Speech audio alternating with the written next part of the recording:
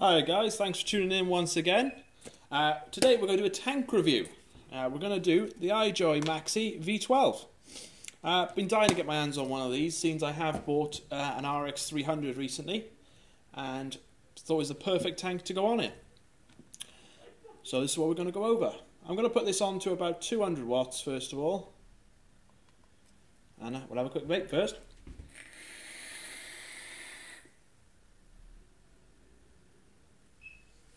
Loads of clouds, lovely. Right then, how do we start about this? First of all, lovely looking device.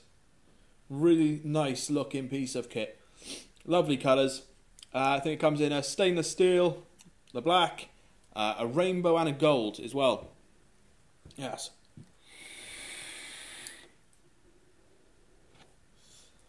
Now this is what I'd call a super tank. It is 60 to 305, I think it is, watts. So more than capable of handling the RX, definitely. And now I wasn't a fan of the Limitless XL. It didn't do it for me, so I wasn't too sure how I would react to this tank. But what we'll do is we'll have a quick breakdown, go through the box, I'll give you some pros and cons, and we'll go from there. Okay? Right then, here's the box. This is how it comes. Inside the box, obviously, you have the tank, which comes with the V12 coil pre-installed, which has 6 holes and 12 wires inside. So you're getting quite a bit in there. Inside the box, you get your little screwdriver, a bag full of loads of goodies, including tank rings, a 510 changeable if you want to put your own drip tip on here if you don't like the ones, some pre-made coils as well. You get your massive piece of spare glass, absolutely huge. You get your RBA. These are the bits I can never get out. Should have got them pre-out. This is a 3-prong RBA system. I'll be honest with you, I'm not a fan of it. I did put a build in it, I did take it back out because it just bends the coils. You can't put them in straight. It doesn't fit nicely. Personally, this is the only bit of the kit I'm really never going to use. I wasn't a fan at all. But there is a perk that we'll go over later on. I will discuss that with you shortly. And you also get the XLC4, which is a 4-coil. Which, if you can notice, is quite a bit smaller. We will go over why, don't worry. Alright, just chuck that all over there, put that away later. Okay, with the tank, it is a 28mm tank, so it is a huge tank. 5.6mm capacity, which obviously 20th of May guys, we're not going to be able to get hold of them.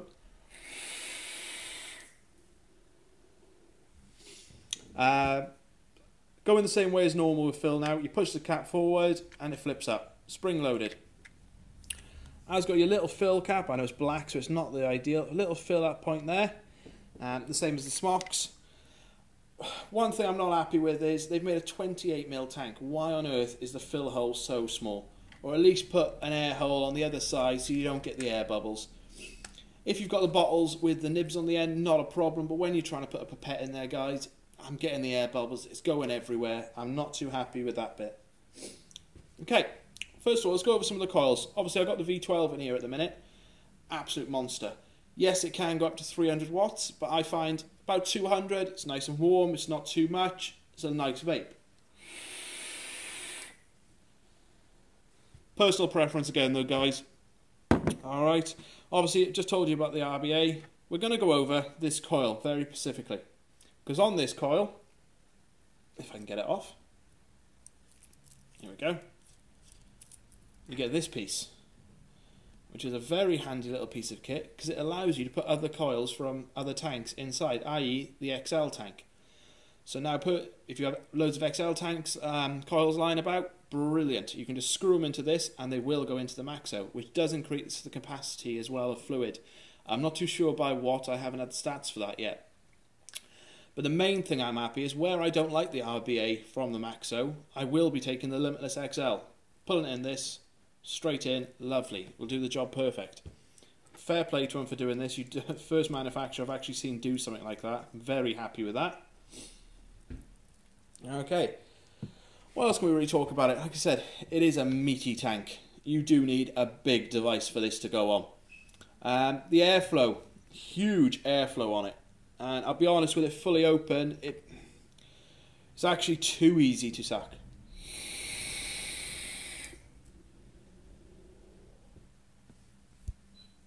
I'll be honest, my peak for it is halfway. Perfect for me. Absolutely love it. We'll go over some pros and cons now. Cons with it is, if you've ever had the Limitless XL, you know this gold bit inside actually holds the glass to the chimney, as opposed to the base that we're used to with other devices. Once again, they've made the ridge on the bottom so small, it's actually really hard to get out. And even if it's nice and loose, it tends to come out with the bottom then. So I wish they put a little bit bigger of a grommet on there for you to grab, or just something for you to grip at least. The top fill, I do love the top fill. That is such a simple design. But I've been using it for a little while now, and it seems to be getting a little bit wobbly, more than when I got it. So I don't know how long, if it's going to last or not. I was worried because where you push it forward to lift it open, I was worried about it coming loose in my pocket and stuff like that. Alright, granted, I haven't put something that size in my pocket yet. But through trying it and everything like that, I've never had a problem. It does stay locked. It is quite a firm click to keep it there.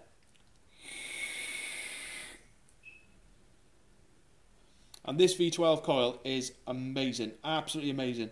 I do own the Cloud Beast King, the V12 on that. Out of the two, definitely this one. I think performance for clouds are around the same on both. This offers much better flavour. 100% much better flavour. The TFV12, I think it would last you longer. I will be honest. I think the build quality is a bit better on the TFV12. But like I said, with the adapter and everything you get with this kit, you can't fault it. It is a damn good kit. Lovely. Absolutely lovely. Well, just try to think now, make sure I've gone over everything. Obviously, like I said, it will go up to 300 and odd watts. I'll be honest, I don't know anyone that does. Like I said, yes, my device will do 300 and the tank will do 305, but 200 is more than enough for me. I don't need any more than that. Massive clouds. Yeah. Well, thanks for tuning in, guys. I hope I covered everything. Like I said, if you're watching this on Facebook, please subscribe to our YouTube channel. And if you're watching this on YouTube, come join us on Facebook. We have giveaways, reviews, advice, and general chit-chats. Get involved. Sorry, one thing I haven't mentioned is these are going for around $49.99. They do tend to be just a little bit cheaper than the TFV12 as well. So, personal preference, guys, but I would actually use this over the TFV12. Purely because of the flavour. I think that's the only dividing point for me, even with the pin and all that. It's the flavour that's pushing it for me, guys. Alright, thanks for tuning in. We'll see you again shortly. Have fun, guys.